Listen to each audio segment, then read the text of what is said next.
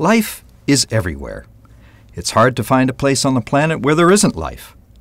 Sometimes you might have to look really close, but you'll find it. One place where you find life where you might not expect it is underneath a couple of miles of ice. If you go down to the Antarctic, which is one of my favorite places, the ice sheets are very thick and basically composed of snow that keeps falling, compacting, and compacting and compacting until all the air is squeezed out of it. You get these enormous sheets of ice because the snow never melts. Underneath that, the pressure is so great that the water that's trapped underneath these ice sheets never becomes completely solid. And you'll have this lens, a layer of water known as Lake Vostok, that forms below the ice sheet. Recently, a group of Russian geologists built themselves a drilling rig, and they drilled down through the ice to sample the water way down in Lake Vostok. And guess what they found? Evidence of what might be a sub-ice ecosystem with lots of species of bacteria and maybe even more complex life forms that they don't think came down with the drilling equipment. And if this isn't extreme enough for you, we can go to the other extreme, to places where it's really, really hot. A famous example of that would be in these amazing, bubbling, boiling cauldrons of water that are welling up from volcanic action in the middle of Yellowstone Park. You can do these fantastic tours and you see these amazing colors in all these pools. And these colors, for the most part, are being produced in part by minerals, but they're also being produced by life, single-celled microbes such as bacteria, huge colonies of them. We're talking about organisms that can withstand upwards of 80 degrees Celsius, which would translate to somewhere in the neighborhood of 180 degrees Fahrenheit. So we're getting really close to boiling, and that actually prompts the question from some scientists, what is the upper temperature tolerance level of life? One issue that I think we need to look at here when we talk about life being everywhere is that we're also talking about something called biomass. We're talking about the different types of organisms that live in places and the numbers of those organisms combined to give us the weight, or mass, of those organisms in a given place. When I say life is everywhere, it's everywhere, but it's also really abundant. Earth, in some ways, is a kind of living planet. People have said this before, but it's really true when you think about it in terms of the biomass being distributed everywhere across the Earth.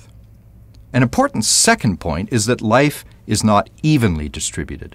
There are ranges, habitats, and distributions that are characteristic for each species on Earth. These are characteristics of any organism that can be studied. The ranges can be big or the ranges can be small, but every species, every type of organism has a specific place or places on Earth that it calls home.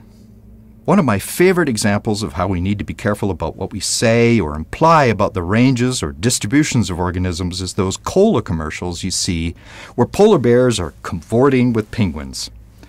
The only place where that could happen is in a zoo, and I'm pretty sure the zookeepers wouldn't be very happy about it.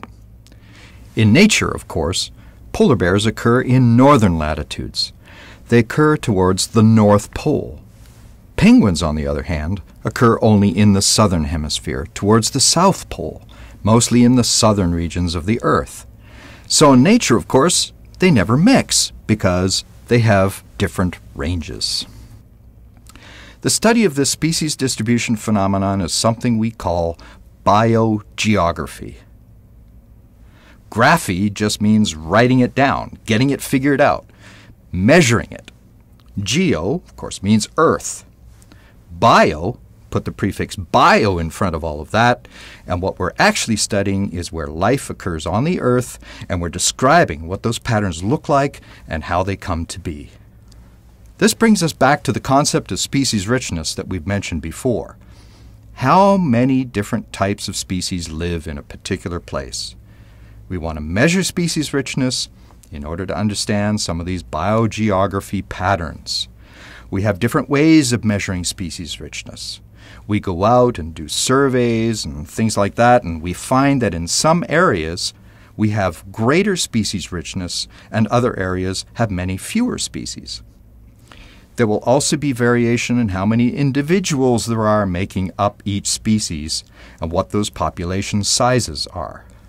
So if you take a drive anywhere, just hop in the car and drive anywhere, you can see this uneven distribution in the types of organisms and in the number of organisms as you drive by. Let's start our rather longish drive in the Arctic tundra.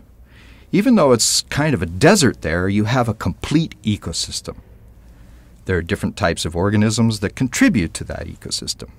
But the number of species that live in that tundra is kind of low. The population sizes may be very high for some of those species, but the number of species is actually relatively low. Except for the tiny, microscopic-sized organisms, you could actually see most of the species that occur in the tundra from the window of your car. Let's head south and, say, drive down the Isthmus of Panama and enter the Amazon region. You could look out the window of your car and you'd see diversity that's almost too huge to comprehend as you drive by. The types and numbers and ranges and distributions of organisms are almost uncountable, and we're working on trying to count them, but it's a big deal. It's a huge challenge for science. In the Amazon, we're talking about an enormous species richness. Same thing if you go snorkeling, say, right here off California. It's a fantastic place to go snorkeling. There are wonderful organisms, lots and lots of them. But now think about, besides being much more comfortable in the warmer water, if you go snorkeling in the Philippines instead. The diversity and the species richness and even the actual biomass of the organisms that you see in a coral reef in the Philippines is much higher than you'd see along any rocky shore in California. And that makes a really great demonstration that not only do you see these differences in patterns on land, but you see it in the ocean as well. On Earth, life is everywhere.